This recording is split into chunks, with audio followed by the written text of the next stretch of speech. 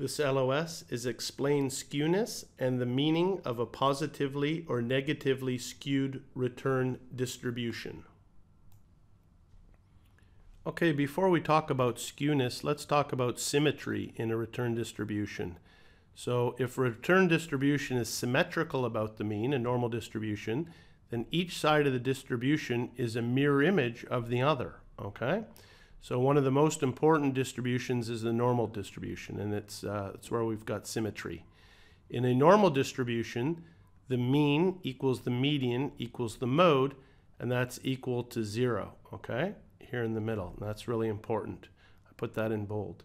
It is completely described by two parameters, its mean and its variance. So these are properties of a normal distribution. Roughly 68% of its observations lie between plus and minus 1 standard deviation. So we saw that. We have the mean is 0, then we have plus or minus 1 standard deviation.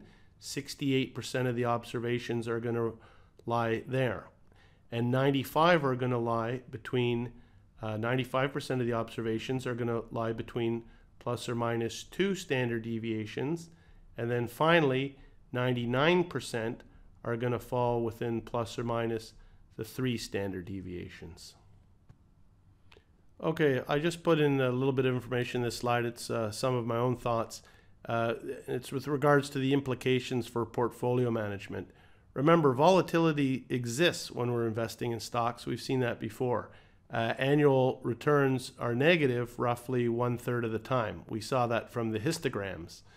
But there are more years with positive returns than negative. And so from the Ibbotson histogram, the 24 calendar years were negative and 59 years were positive, okay? That was the 83 years. Remember, that data was 2008 to 1926. So you do 2008 minus 1926 plus 1, we had 83 years. So 59 were positive, 24 were negative. And this makes sense. Like long-term on average, economies have been growing and wealth has been created. So long-term on average, we've had more positive years, but there are the negative years. There's trends and cycles in the market, okay? So I made a note here. Note, you don't need to calculate skewness, but in the CFA Level 1 text, there's lots on how to calculate. So this shows it's very important of understanding what the LOS is and what it's asking for. Of course, the text is comprehensive. It's a textbook. It's going to have more content than what is tested. That's why review notes are so popular. However, it's my opinion that you have to have a good understanding of the LOS and you have to use the text 100%. And it's better, in my opinion, and can be just as fast, but you have to be able to put the text through a filter, through a lens, saying, okay, that's really important, I need it. No, that I can kind of skim through. There's a lot of calculations on skewness. Nice to know, don't really need to know to pass the test. Skewness. A distribution that is not symmetrical is called skewed. A return distribution with positive skew has frequent small losses and a few extreme gains. A return distribution with a negative skew has frequent small gains and a few extreme losses. A positively skewed distribution has a long tail on its right-hand side. For the positively skewed unimodal distribution, the mode is less than the median, which is less than the mean. So I've written here mean, median, and mode. And the way that some people like to memorize that is that's in alphabetical order, quite frankly. MEA, MED, MO. So it's alphabetical order.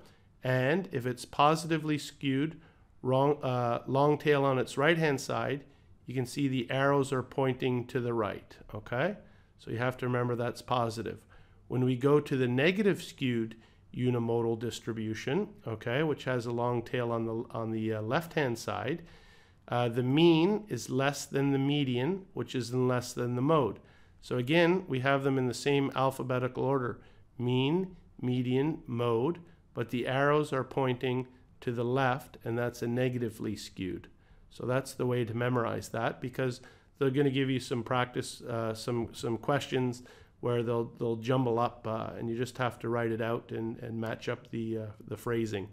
So it says here, this is from the text, investors should be attracted by a positive skew, okay? Because the mean return falls above the median. Relative to the mean return, a positive skew amounts to a limited, though frequent downside compared with somewhat unlimited, but less frequent upside. So that's a little bit confusing because when we look at the actual returns, we're going to see that there's some negative skew. Okay, here's that histogram that we've been looking at using the Ibbotson data from 1926 to 2008, and it's skewed to the left. It's negatively skewed. Okay, and so up here on the top, we've got the positive skewed. Remember, that's the mean is greater than the median is greater than the mode. That's the positive skewed. And here we have the negative skewed. The mean is less than the median is less than the mode. So again, just put it alphabetically, positive to the right, negative to the left. You'll be able to answer any question in words. Here we've got the histogram, and that's important because I'm just going to show you some text to that on the next slide.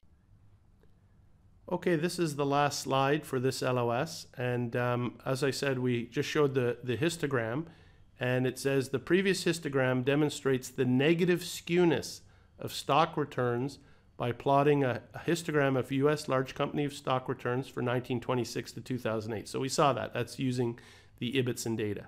Stock returns are usually negatively skewed because there is a higher frequency of negative deviations from the mean, which also has the effect of overestimating standard deviation. So I gave the page number and reference. That was from 2016 CFA Level 1, for example. Investors should be attracted by a positive skew because the mean return falls above the median. Relative to the mean return, positive skew amounts to a limited, though frequent downside compared with a somewhat unlimited but less frequent upside. So I just put those two paragraphs on the one page because if I was writing some multiple choice exam questions as the exam writer, it's these kind of word games with regards to the positive, investors should be attracted by a positive skew, most likely or least likely. But the histogram demonstrates the negative skewness of stock returns, and that's the actual. Okay, so just something to be careful there with regards to the wording. So that's the last slide for this LOS. Thank you.